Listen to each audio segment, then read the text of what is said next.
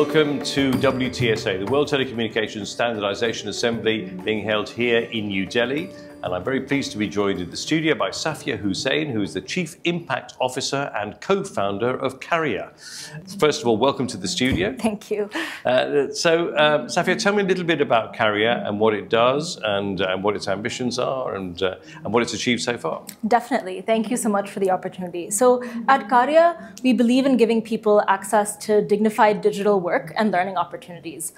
So in India, there's a huge problem of poverty. And what we realized is that we could bring jobs not only to low-income people, but also to a lot of youth that are here in India today by connecting them directly to the AI ecosystem.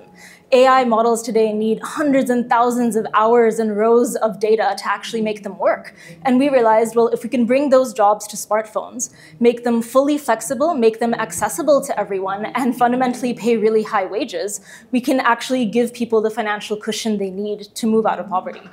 So we built our app. We actually started in 2017 as a research project, but we launched about 2 years ago with our app. So far, we've had over 40,000 people working on our platform, and we've been able to disperse over $1 million in wages to these people. For us, really, our goal is to understand what the future of work can really look like for people who are currently either under or unemployed. And I think with the boom of AI, this is a big question we all need to be answering. What is it that we're going to do to make sure that more and more people don't slip into unemployment?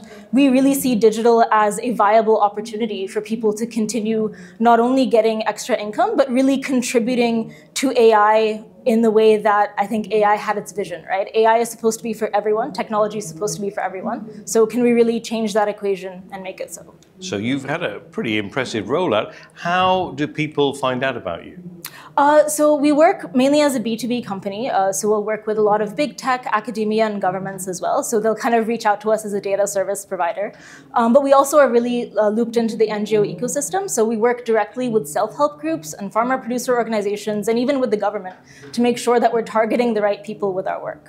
So you're talking about the right people. So these are underrepresented people in the workforce, people in rural communities you were mentioning, is that right? Absolutely. And as well, I mean, we try as much as possible to focus on those who are marginalized and left out of the formal economy, right? So you have a lot of people who may not be able to physically work, they may have caregiving opportunities at home, or they really, really need that kind of flexible work. We try and provide that opportunity. And how is the pay structure? How is that worked out? So for us, it's really important to try and give the highest wages possible. So currently we pay a minimum of $5 per hour, which is the highest in the entire global data industry. And for us, what we're really trying to do is give people as much of a cushion that they can. So typically we're trying to give people anywhere between 10 to 30% on their normal annual income. And how do you work out how long they've been working for? So we do everything on kind of a task-based system. So everything happens through the phone. When we have people on our app, we kind of have their background, we have their demographics, and we know what skills they have. So we're able to automatically match them to different kinds of jobs that they have. And they kind of know at the outset, okay, let's say this bucket of work, it's going to take me 2 hours, it's going to give me 1,000 rupees. And they'll usually have anywhere between 1 to 2 weeks to complete that so that it can be at their own convenience. And what about your hiring process? How does that work exactly? So what's great about our app is that literally anyone can do this work, and that's really what we want to maintain it by. So anyone that is low income, and we do have a bit of a low income verification process, has the opportunity to come on our app and get work from us, because right now we have a, I guess, us reaching out model.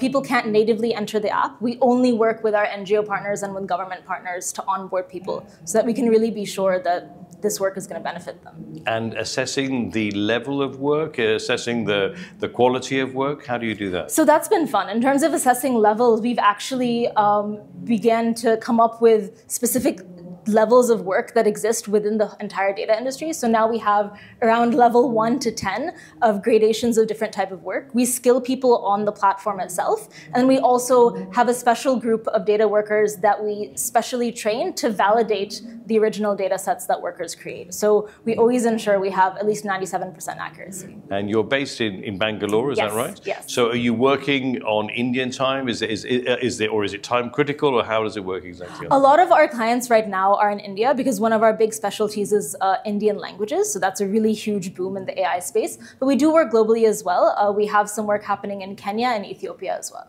Excellent. And what are your plans for the future?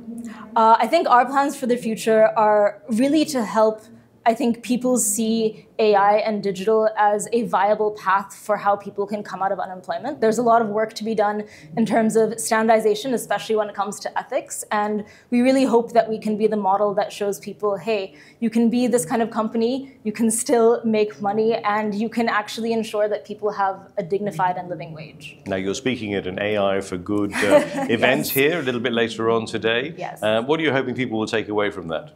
I think what I'm really hoping people will take away is that we're at this critical inflection point right now where this world of AI can either go in a direction where it really isolates a lot of people in the world, or perhaps we're at this moment where all the people in this convening can come together and say, let's put together some standards and let's think about how we can actually include everyone in this revolution. Well, Safiya Husain, thank you very much for joining us here in the studio, and we look forward to catching up with you again very soon, I hope. Thank you so much. Thank you, and good luck with everything. Thank you.